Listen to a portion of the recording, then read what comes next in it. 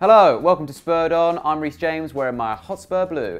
This is Spursy. You know Spursy by now. You know, like those Spursy moments, like when you're the manager of a football team called Tottenham Hotspur and you need to announce your new captain. You're in a press conference, you go, and this is a big moment. Got to pick my new captain. Who's going to lead the team? And your mind goes blank and you accidentally say Yunus Kabul.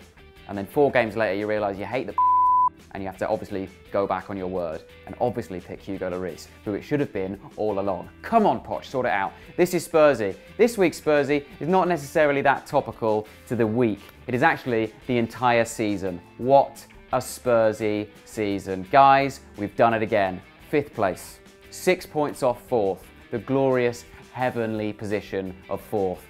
God damn it. It's happened again. Every year, I wake up in cold sweats from this nightmare and realise this is real f***ing life, you guys. 6 points off, closer than we thought we were. And I'm thinking about all those little pathetic points that we dropped throughout the season. I'm thinking the double against Stoke, losing those games 3-0 and I think 2-1, not sure.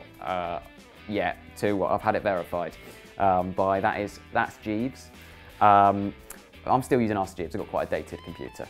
I'm talking 2-1 against Palace away, should have won that. The 3-0 against Man United, that is a 6-point swing game. We should have come out fighting in that game. It's unbelievable. Probably Kabul was still captain at that point, pathetic. I'm talking the 1-0 against Villa. That's where it all came crashing down. That's where our Champions League's hopes really just disintegrated in front of us. 1-0, we're losing at home to Villa against Tim Sherwood. And that's the 3 points that kept Tim Sherwood in this league.